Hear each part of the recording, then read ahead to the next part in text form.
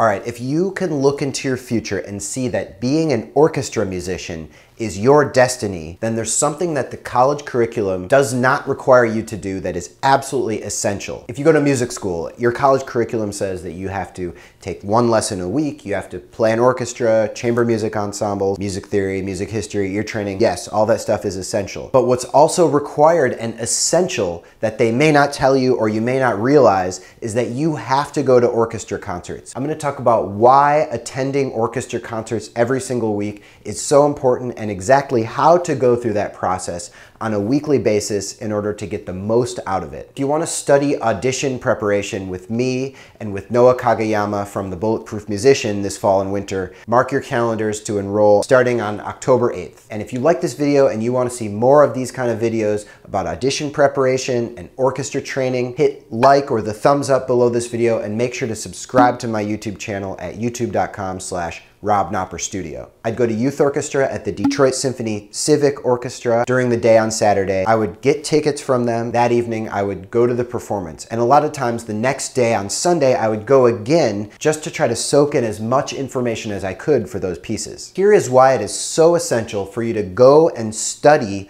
professional orchestra concerts. Think about all the music you play. You go to orchestra rehearsal and you go to lessons and you're trying to figure out what it says on sheet music into sound. But it still always feels like a foreign language, like you don't know how it should sound, and you're just kind of guessing and thrashing around and getting feedback from your teacher and the conductor in orchestra rehearsal. All of that stuff is going to be useful to you.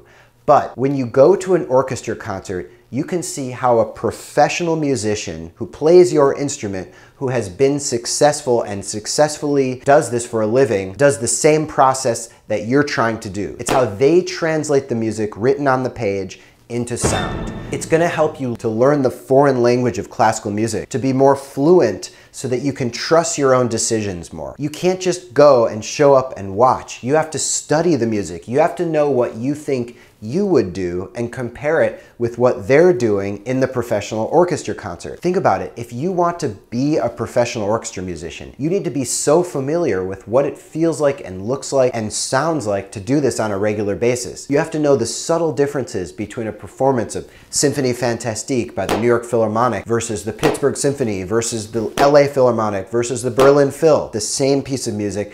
You need to go be in the room knowing exactly how you would play something and notice every single minute difference in how a professional plays something and interprets the same piece of music. That's the way that you can evolve your playing towards a professional direction so that eventually you too can speak fluently the language of classical music just like the professionals do. So there's 4 parts of this that I'm going to talk you through to help you get ready for this process. The first is to plan out your schedule. If you look at the website of the New York Philharmonic, you'll see these amazing, great pieces coming up. This is the opening month for a lot of orchestras. So for instance, the New York Phil, first week they're playing Rite of String by Stravinsky and Beethoven's Piano Concerto No. 5, the Emperor Concerto. Then they're playing Bruckner 8 the next week. Then they're playing La Mer and then Sibelius Symphony No. 2. Those are amazing symphonic works that are perfect for you to get started with. The Detroit Symphony, they start with Enigma Variations by Elgar, then they go into Firebird Suite, then the next week they do Beethoven's Piano Concerto No. 1. All of these pieces are incredibly important symphonic works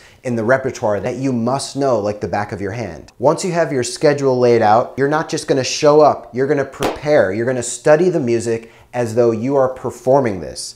I have another video called How to Prepare Your Part for Orchestra. You are going to go through that exact process. I think it takes me something like 5 entire listens through in a very specific way to actually feel like I'm ready for an orchestra part. Once you go through this process, you're going to know the music inside and out. You're going to also know one individual interpretation, one recording. It doesn't have to be from the same orchestra, but it's going to be something that sets your foundation of understanding for this piece. And then when you go to the performance, you're going to notice all these interesting differences. So you prepare your part. It's completely marked up. It's as though you could go sit down and perform it with an orchestra right now. So the third part is to go to the concert. You have your music, bring some binoculars, bring the score if you want. Maybe you can get a score desk seat, which is where they have a little desk and a little light for you to actually read music while you're watching. I want you to pay attention to every single detail of what happens as much as you possibly can. Follow along with the music and look at the person who's playing your instrument a lot. Figure out exactly how they prepare for each entrance, how they phrase every entrance. It's going to be fascinating and enlightening to see how they do things